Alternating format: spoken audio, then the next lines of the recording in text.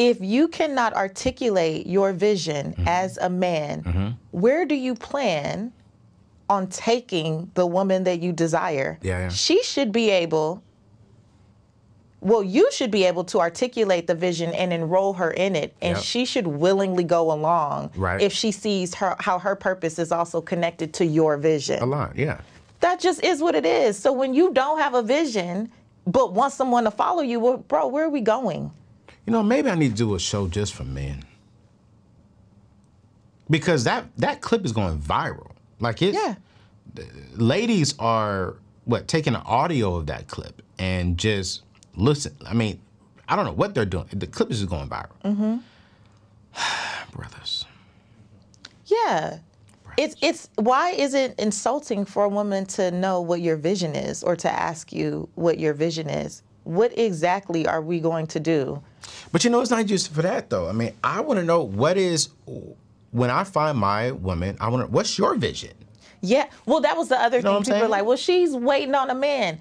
I just wish that we would stop taking these 10, 20-second clips and like, if you want to comment with such aggression, just take a step back and maybe click on the profile and Google, take a moment and research. We are so quick to react to these very short clips. You wasted all this energy fighting in the comments, and you should have paid attention to who you were even. Or watch the whole video. Or go watch the episode as it's designed. It's designed for that. Because you were speaking truth. I mean, at the end of the day, you know what I'm saying? You were speaking truth, you know, and I believe that I just need to do a show on for men, on why do we feel the way that we feel? Why are we intimidated by successful ladies? Why do we get triggered when we hear ladies say, hey, listen, I mean, I'm going to submit to the vision, and my man is going to be able to come in and help me win as well. I don't understand why we are intimidated by that. I really don't. Because even growing up, my biological mom she's the breadwinner. And she's always been the breadwinner, you know? And my dad wasn't intimidated by that. You know, and I'm like, but why are we intimidated by a successful woman? But I think that when you reduce provision down to financial resources, that's where everything falls apart. Because a man can provide for his family and for his woman beyond just finances.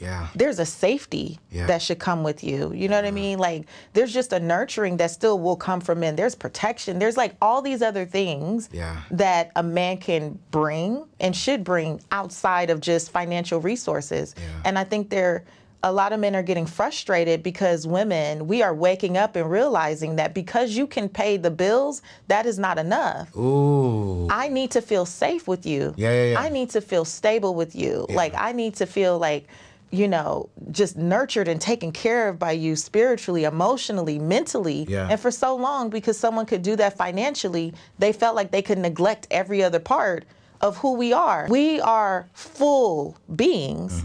We have a whole soul and spirit that needs to be nurtured. And if someone is not willing to also do the work to take care of that, I think the problem is more women are waking up to, you have to do more than just being able to pay bills. And we do. And men, we have to learn that. We do. Because I'm telling myself, I used to think that. So recently I completed my full estate plan, and I'll be real with you, while it was an emotional journey, I can now sleep better knowing my family and loved ones will be taken care of. But did you know that according to a recent study, 60% of African American adults have life insurance, yet many of those policies may not provide enough coverage to fully protect families in the event of unexpected death. The gap in coverage is a significant concern for Black communities, as it can lead to financial hardship and jeopardize generational wealth building. And we definitely can't afford that within our particular community. Now, more than ever, it's crucial for African Americans to prioritize life insurance and estate planning. By doing so, you can ensure that your loved ones are well taken care of in the event of your passing, covering funeral and burial costs, paying off debts and mortgages, and providing income to help them build true and lasting wealth. So I am asking you, please do not leave your family's financial security to chance. I want you to get life insurance today with my friends over at Ethos by visiting anthonyoneal.com/life insurance for a free quote, or by clicking the link in today's show notes. I want you to protect your family's future and give yourself a peace of mind knowing that you have life insurance today. Hey, let's get back to today's show. As long as I pay the bills and you ain't got to worry about nothing, I'm the man. Yeah. As long as he pays the bills and he comes home, then I just got to deal with all the other things. And then we have these... That's unhealthy. ...awakenings, and we are more aware of what it should actually be. And we're just not settling for that anymore. That is unsettling for men who are not willing to do the work. Let's go there. You said something, you said earlier about self-aware, but you say something oftentimes that when you say this, I'd be like, Patrice, you got to break that down, because I don't know if I really agree with that 100%. You know what I'm saying? Because you say we are taught to be self-aware and not soul-aware. And you say soul-aware is we need to be moving off of our feelings.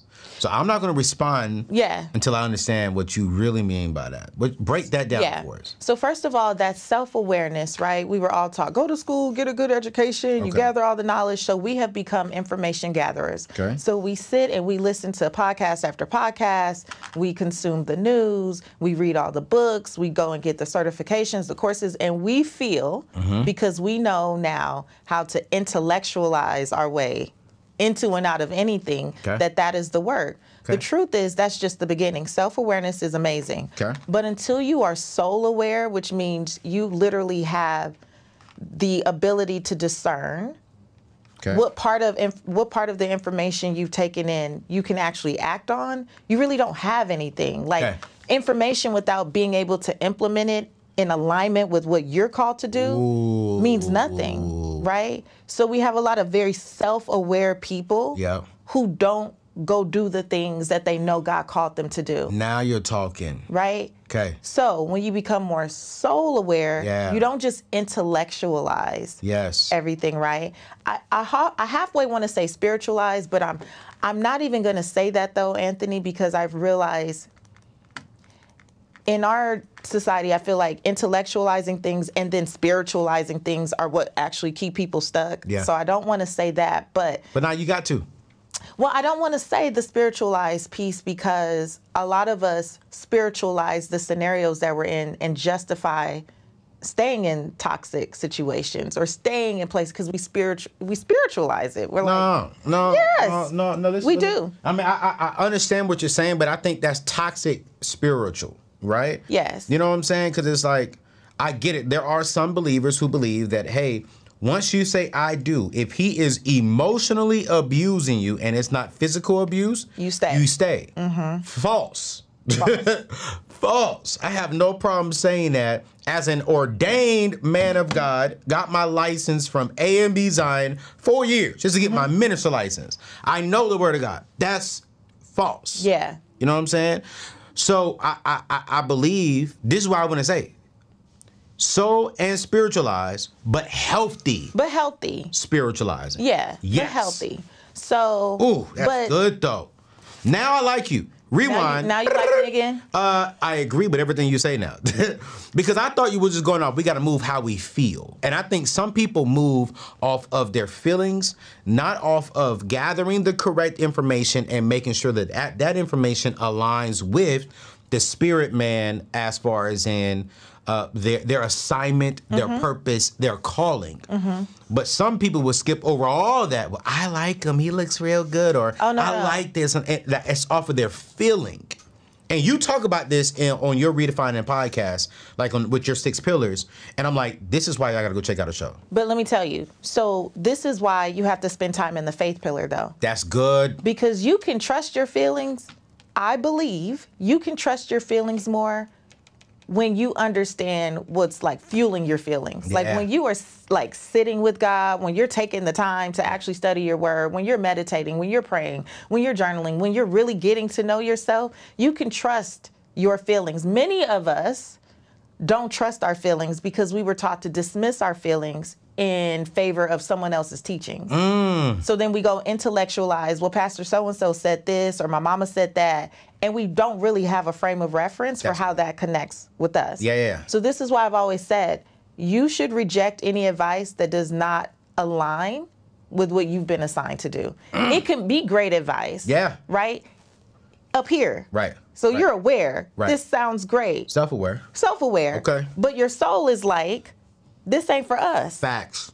So because a coach, we're both coaches, so because a coach lays out 10 steps, I still have to filter through and see out of these steps, which are the ones that are really aligned with me, and then make them my own, right? In order to truly have success. What most of us try to do is run with other people's thoughts, words, ideas, concepts, and then force ourselves into that box. And when we don't get the same success that they have, we're frustrated. Well, you didn't filter that through your soul. You took some self-awareness, like you took like, oh, okay, I think I need that. And then you just grabbed what they had and then you ran with it. And then you wonder why it doesn't pan out. Facts. There's no filter. But I always say, many of us say we're believers or this or that, especially in your community.